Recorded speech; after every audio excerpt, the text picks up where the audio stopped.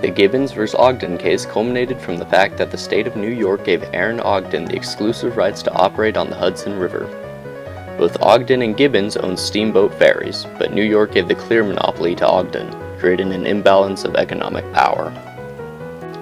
The reason why this case made it all the way to the Supreme Court was the question of whether or not states have the power to grant a monopoly of the state waterways to a single entity. Chief Justice John Marshall ruled in favor of Mr. Gibbons, declaring that the Ogden monopoly violated the Federal Licensing Act of 1793.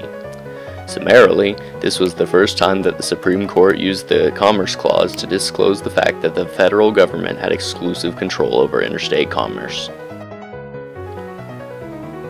The Supreme Court's decision asserted their belief in the supremacy of the federal government over the states.